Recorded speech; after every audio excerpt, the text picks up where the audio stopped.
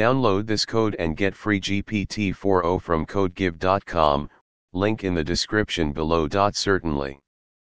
A well-structured docstring is essential for documenting your Python code, especially when using libraries like numpy, which is widely used in scientific computing.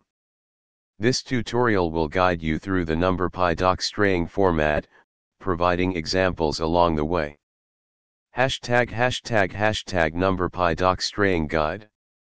The numpy docstring format is a standardized way to describe the functionality of a function, class, or module.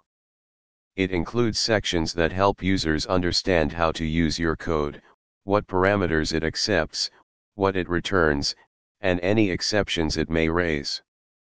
Here's a breakdown of the standard sections in a numpy-style docstring. 1. Short summary, a brief description of what the function does. 2. Parameters, a list of the function parameters, including their types and a description. 3. Returns, a description of the return value, including its type. 4. Raises, a list of exceptions that the function might raise. 5. Examples, example usage of the function, often including code snippets. ####example of a numpy-style docstring.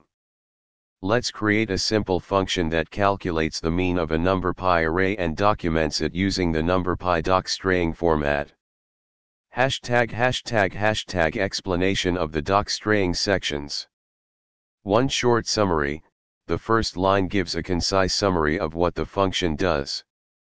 It should be informative enough to understand the purpose at a glance. 2. Parameters, the parameters section lists the input parameters.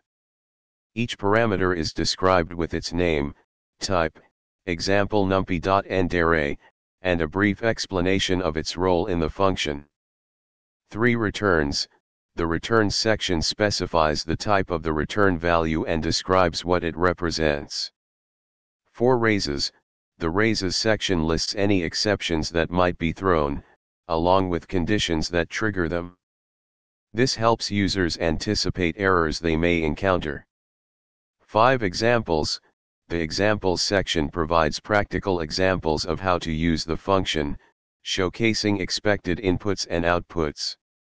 ####. Conclusion. Using the numpy docstring format will help you create clear and informative documentation for your functions. This is especially useful when working in collaborative environments or when sharing your code with others. By following this guide, you can ensure that your code is not only functional but also user-friendly.